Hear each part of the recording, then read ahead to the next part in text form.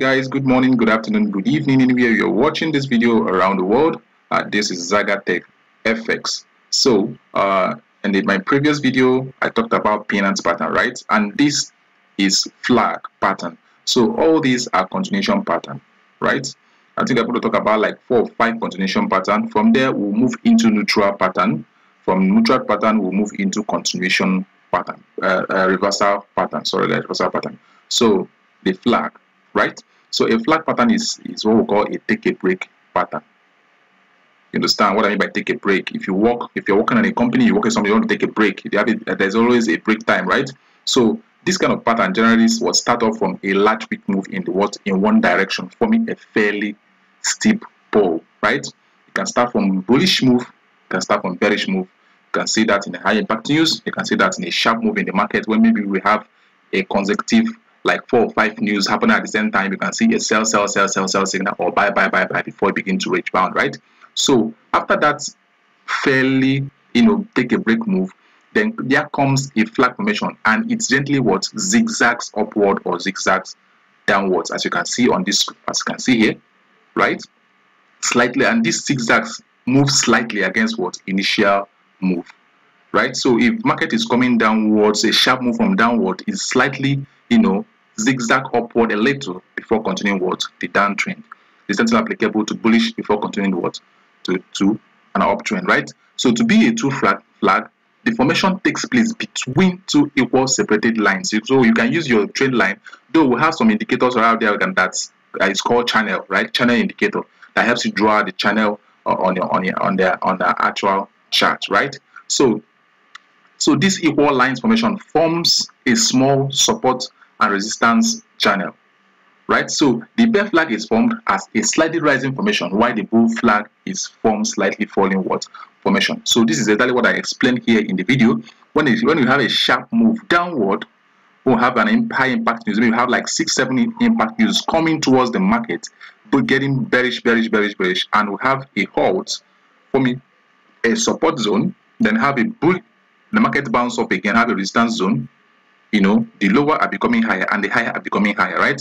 So when you use your trend line, although we have, as I said earlier, we'll have a channel indicator. You can browse channel indicator. You can download a lot of it from the online or from Google, any place you want to download it, and or you can use your trend line to draw this, right? So when you draw this trend line, we have that slight, small separated line, something like this. You can see here. How we have a support and resistance being rebounding. So when we have this downtrend, the market trying to rebound upward, small a little. But take note, this may tends to do what? Have a fake out, right? Tends to rebound upward, and what happens? It breaks out and continues what? Its downtrend. That's why I call this a continuation pattern. The same thing applicable to bullish. Markets aggressively come up with a high momentum, hit a resistance area, they rebound, bounce again to a support area, come back down as if it's coming back towards that, as if it's coming back towards where it's coming from, towards the bullish move. What happens next? It breaks out this area and go and continue what? Its movement, right? Let's take a look at the next slide so you can be able to understand what I mean and how to trade it. Now, this is the flag we're talking about. So when the market is selling with sharp move, we have a range bound.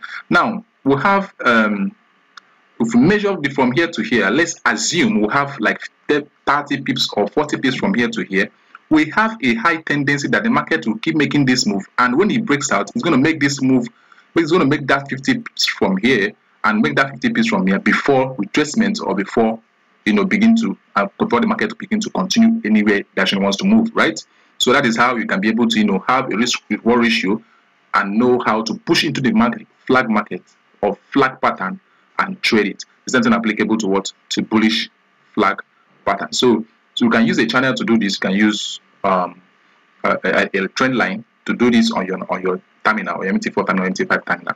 So these are like a target, a traditional target. Like if you want to do your normal analysis, your normal technical analysis, and draw your trend line, this is the way you can be able to target that same pips or target the same move. You can also backtest this and understand what it is on an actual chart, manual backtesting, right? So let's take a look at this on an actual chart, so you will be able to understand what flag pattern is. All right, this is a bearish flag pattern, right? You see this sharp moves. This is a pole, right? As I said earlier, in pennants is a pole. So we have a sharp, aggressive downward trend toward this area. Then what happens? Markets begin to do what? Slide upwards, move backwards, right? As if it's trying to go back to where it's coming from, right? Now, many people push into this trade for a bullish, and what happens? Markets are taking out the liquidity over here and do what? And comes back trend. But when trading this kind of a breakout, a flag breakout, what are you looking out for in this pattern? First, the market came back to what? Take out liquidity here because you have a swing here. If you are good in SMC, smart money concept, or ICT, can be able to understand what market came to do, came to mitigate, or came to take out this area, a void or a gap here, and also a gap here. We have a market here. So market came to do what?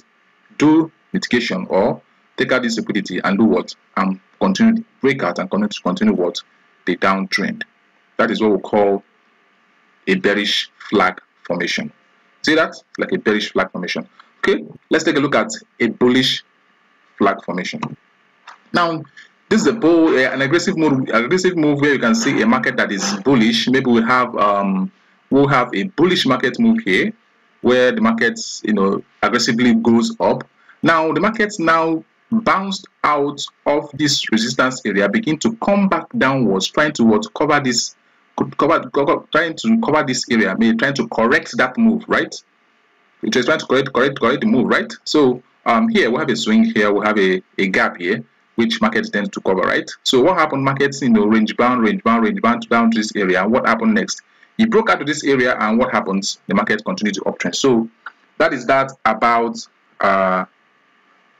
the bullish and bearish flag formation. So in trading this, you have to be very conscious of it. You have to measure. When you see this kind of thing in a chart, use your trend line or use a channel which can be able to show you what this is all about.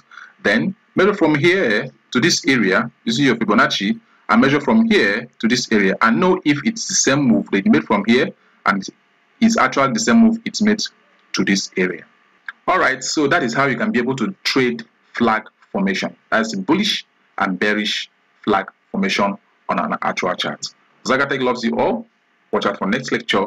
Don't forget to subscribe, like, share this video for newbies and other ones that wants to learn and have knowledge about forex. And this can help you in trading cryptocurrency, maybe Binance or any other platform you use in trading crypto.